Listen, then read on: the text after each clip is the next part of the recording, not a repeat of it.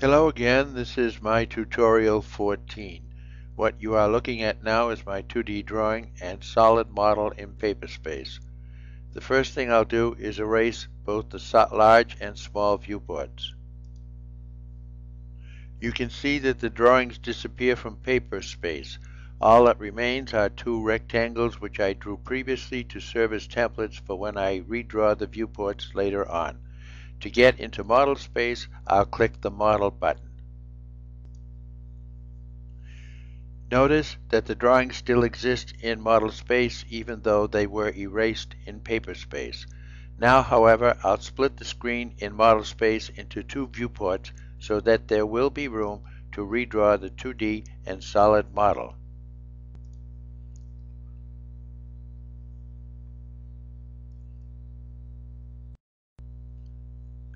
I created the two viewports so that you can see both drawings and better understand the 2D part that I'm going to draw. Also know that all dimensions will be in inches. Now I'll create the 2D drawing that I will convert into a solid. The first thing I'll do is pick a point on the screen and draw the 2-inch circle. And then I'll snap to the center of that circle and draw the 1-inch diameter circle, so that the circles will be concentric. Then I'm going to draw a line from the quadrant here to the quadrant there. And I will break and trim so as to get rid of this portion of the line. And then I'll place center lines inside the circles. And using the offset command set at 0.625, I'll create that line there. And I'll reuse the offset command, set it at 0.125, and draw a line there and there. And then I'll break this inner circle with the first point here and there.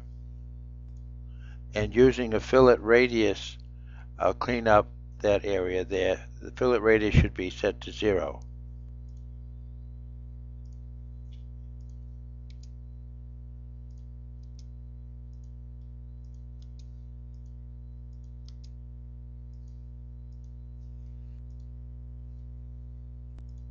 And now I'll break the circle going counterclockwise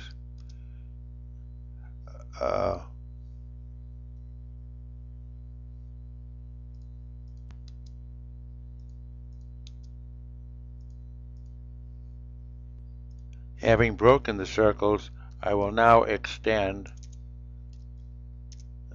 the arcs back to the line. So I'm going to type EX, enter, select that line, that, and then extend the arcs so they touch the line again.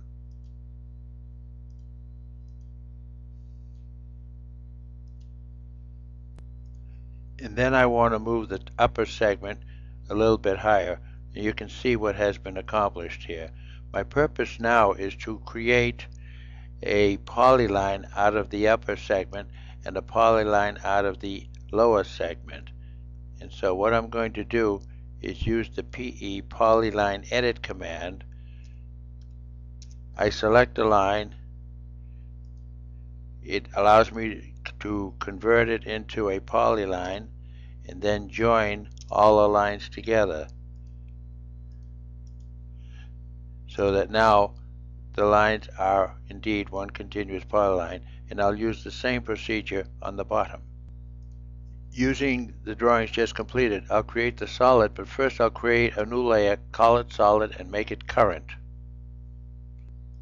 And then I'll select the drawing, and using the properties, I'll put it on layer solid.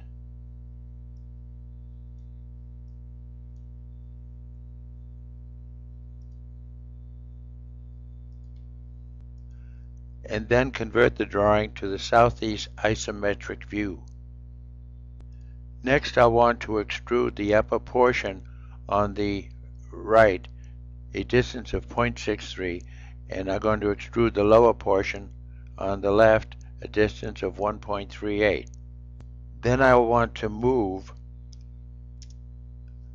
the upper one from this point and connect it to the lower portion like that.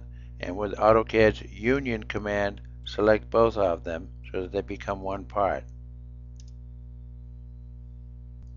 Also, using the modify 3D operation 3D rotate command, I'm going to select the object and then place the axis in the center somewhere.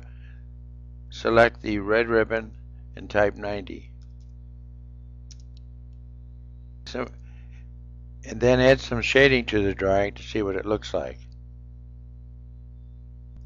At this point, I'll go back to one viewport and see the entire drawing in model space, and then move into the plan or top view.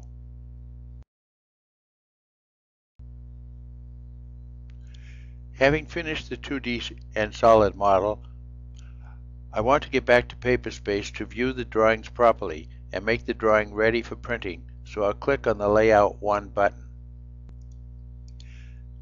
As you can see, my template rectangles are still there. Now to create the two viewports, I'll use the mView command and select two diagonal intersections to create the larger and smaller viewports.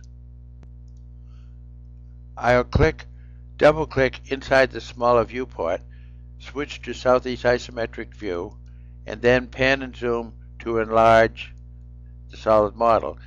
And then to get back into paper space, double-click outside the small viewport.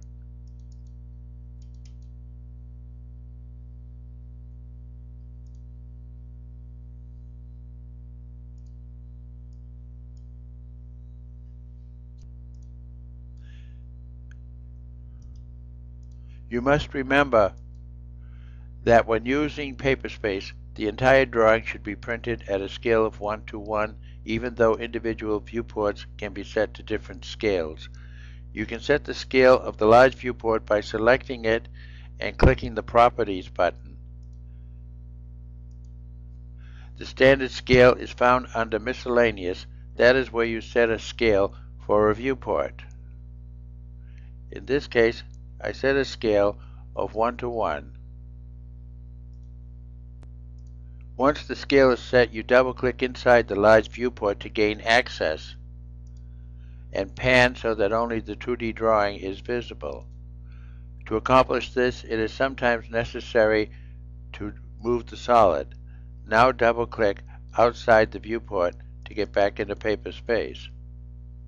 Finally, if we don't want the large and small viewports to be printed, we can go to the Layer dialog box and freeze the layer viewports, which is where the viewports are located.